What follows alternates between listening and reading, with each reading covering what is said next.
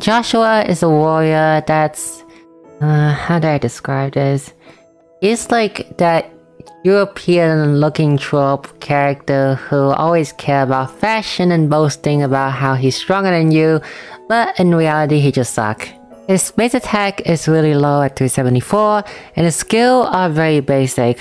A 3-hit 65 that buff himself up, which is pretty strong since he buffed himself, but because he has a low base attack, the self buff doesn't matter that much. A 260 power sword nuke that can also kind of inflict paralysis, but since paralysis is kind of a small bonus, it's just a 260 single target attack. What does make him stand out a bit though is that he does have a passive where on every single turn you have a 20% chance for your skill to act twice that turn. Now this passive was at least 50%, he would probably see at least some kind of play, but 20% is too low to rely on.